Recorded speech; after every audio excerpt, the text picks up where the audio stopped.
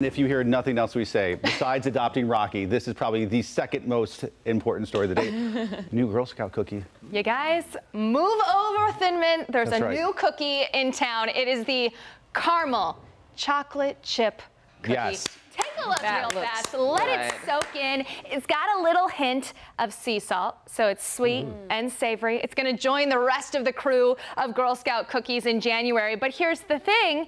It's gluten-free. So a lot of people talking about that because there's not always a whole lot of options for, restricted diets with the Girl Scouts, but they're going to also bring back their Toffee-tastic cookie. That cookie was gluten-free as well, so there's going to be 2 options come January 2nd. And even if you're not a fan of Girl Scout cookies or if you are obsessed with Girl Scout cookies, here's the thing. Clearly Americans are. These all-girl leadership programs, the Girl Scouts, are grossing $800 million on cookie sales alone. Ooh, wow. Is that not insane? That Wow. is What's the name of that cookie?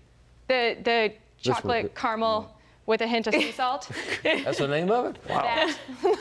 We'll put it on our website. I like it. You've got Thin Mint, Stag Longs, and then you've got the chocolate Caramel with a hint of sea salt. salt. I will tweet it out. You guys are killing me this morning.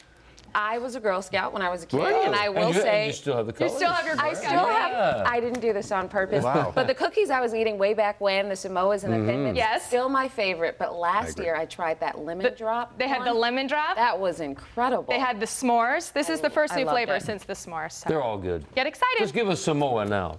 Right. Give us some more weather. I'll give you some right here.